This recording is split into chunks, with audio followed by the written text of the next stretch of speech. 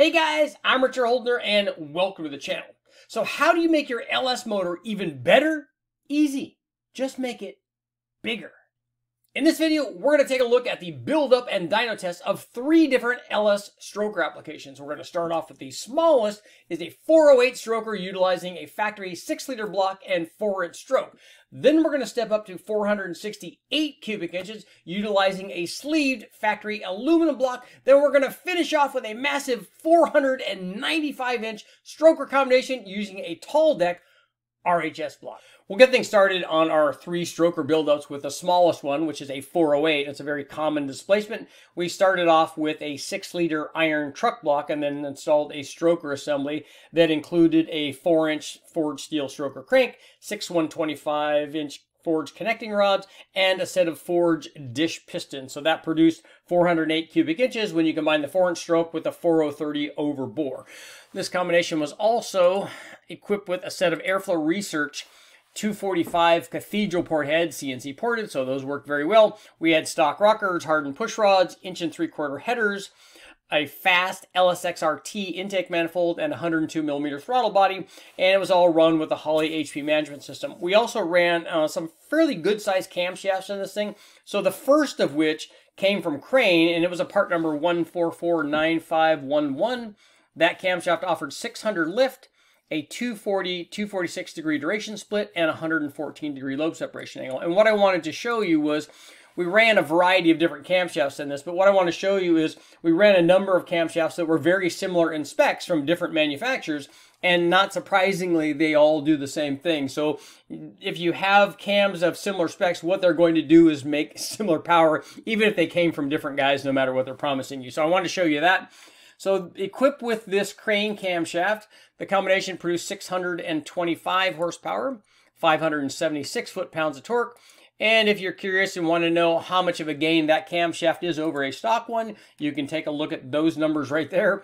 Equipped with a stock cam, the stock LM7 cam or early 6-liter cam, this combination only produced 450 horsepower and 522 foot-pounds of torque. So if you ever want to show somebody how much a camshaft is worth, this is the example that I always use. Look, if you have everything else and you run a stock camshaft and then you put a camshaft in it, you can pick up, what's that, 150 or 175 horsepower, something like it's an awful lot. But what I want to show you here are 2 other camshafts that we ran. One of them is a rec port camshaft and the other one is a cathedral port camshaft because, as I've shown you many times, the engine doesn't really care about that. So what we have are 2 comp cams. One of the cams was, we're going to go ahead and take a look at the specs on those. So the cathedral port cam was a 624 lift, a 239-247 degree duration split, and 114 degree lobe separation angle. And then the rec port cam was a 624 lift, a 239-255 degree duration split, so much more exhaust duration, and 114 degree lobe separation angle. And they were all very close in their peak power numbers. We're talking 621, 623, and 625 for all of them. The cathedral port cam seemed to be down just a little bit down here in the 53 to 61 or 2.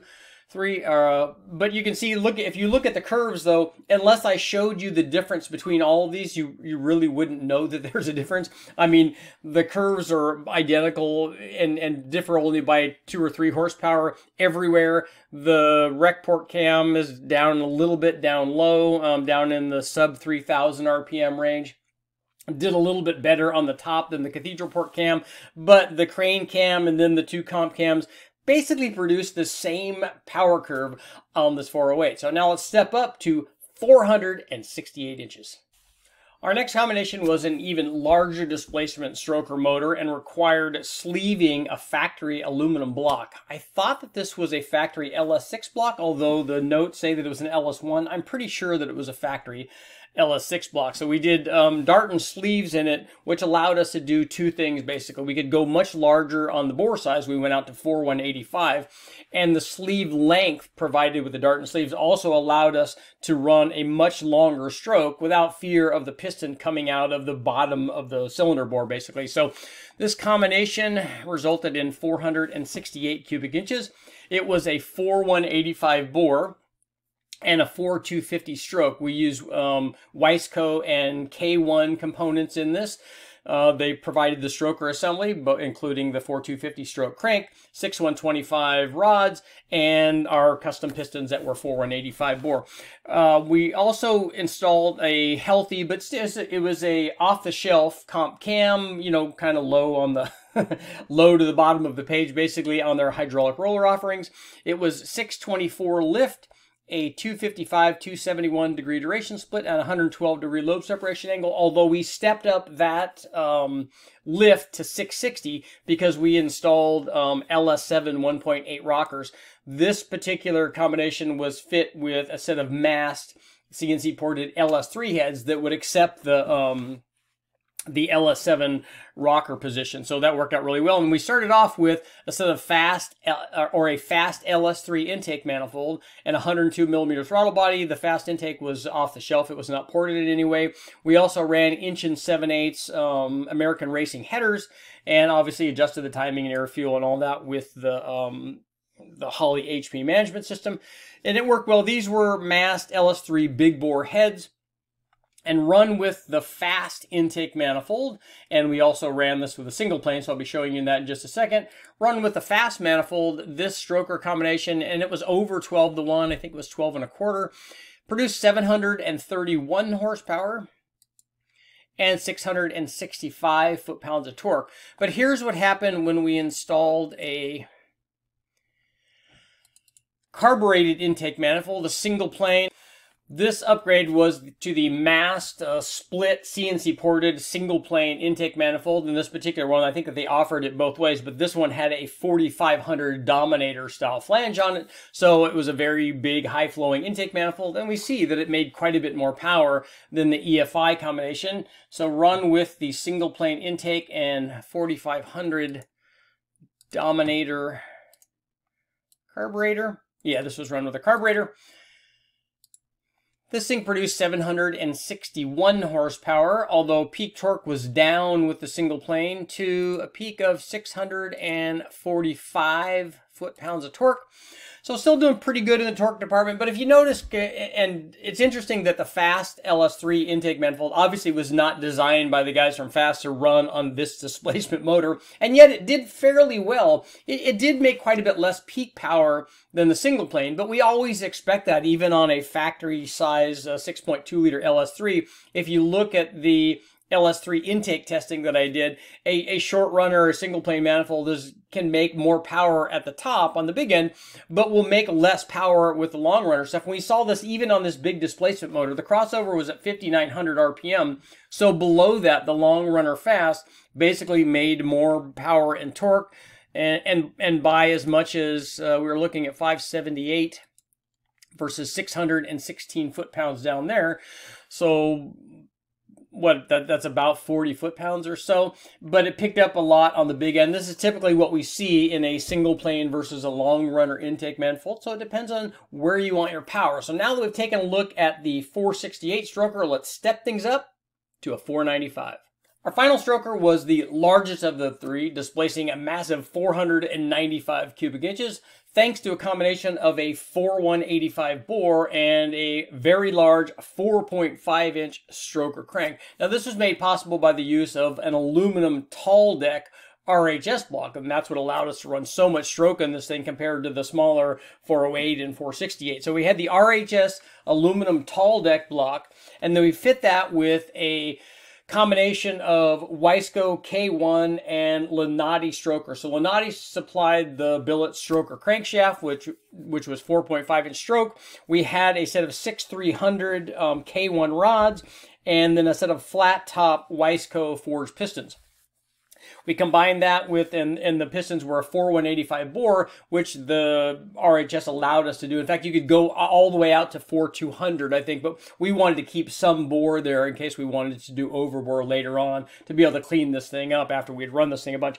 So we also installed a healthy comp camshaft in it. It was a hydraulic roller, and comp also supplied the necessary link bar hydraulic roller lifters for this combination. So the camshaft was spec'd at a 624 lift, but we stepped that up to a 660 lift again with the LS7 heads because we could utilize the 1.8 ratio LS7 rockers. So a 660 lift, a 259, 275 degree duration split, and 115 degree lobe separation angle. Basically, I think it was the biggest off-the-shelf cam that Comp had in their, or hydraulic cam that they had available in their catalog back in the time.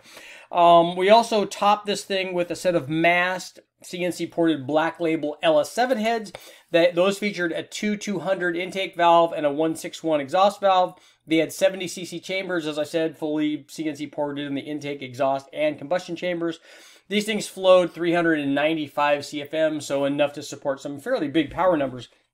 We topped that off with the masked, split CNC 4500 Dominator flange single plane intake manifold, and we ran it with a Holley Ultra XP Dominator, a 1050 on this combination.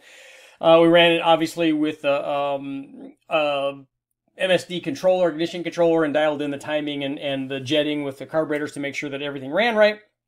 And as we see here, this thing made some fairly serious power with these masked Black Label heads. Equipped with those heads and that camshaft, the high compression, large displacement, this thing displaced 495 cubic inches and made lots of horsepower and torque.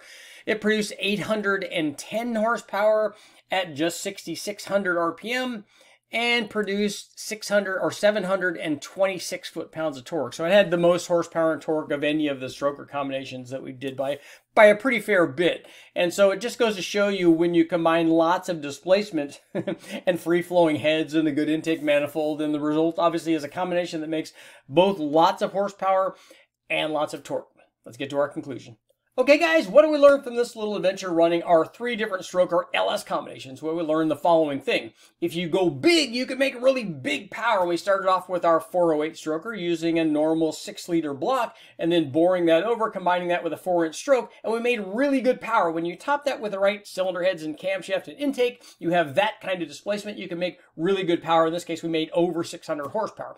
Then we stepped up to the 468 utilizing a factory aluminum block, but then adding Darton sleeves to that. That allowed us to do 2 things. We could go even bigger on the bore and even longer on the stroke without fear of having the piston come out of the cylinder at bottom dead center. That combined with, again, the right heads, cam, and intake, we got enough displacement, over 700 horsepower. And then our final step, a fairly expensive but still awesome tall deck RHS aluminum block that allowed us to stick a 4,500 stroke and a 485 bore, making 495 inches. And if you want to go even more than that, there's more available from that combination. But again, LS7 heads, a big intake manifold, lots of camshaft, over 800 horsepower, naturally aspirated on our stroker. Armature holder, make sure to like, share, subscribe, ring the bell, do all that stuff. More testing coming up.